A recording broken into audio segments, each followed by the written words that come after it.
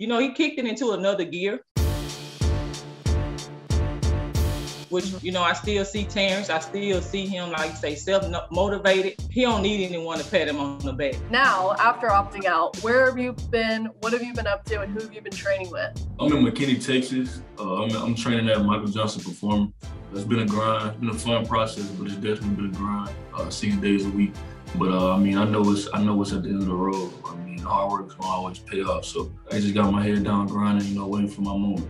Before heading to Texas right after Marshall left LSU, he took a trip down to South Florida to House of Athlete to begin preparing for the NFL draft. The Louisiana native is confident he can fit in any scheme at the next level after playing in 3 different offenses at LSU. It's all different types of receivers in this draft. You know, I'm every type of those receivers in one body.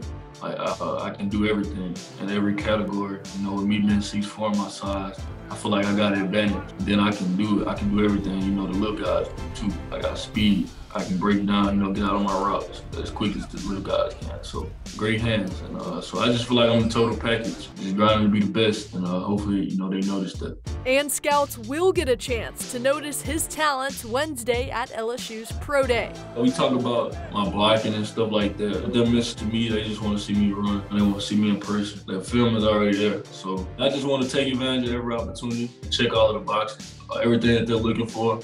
I want to be able to, you know, present that to them in a good way. Go out there and be me, be myself, and hopefully, you know, they like me. For your Geaux Nation, I'm Brooke Kirchhoffer.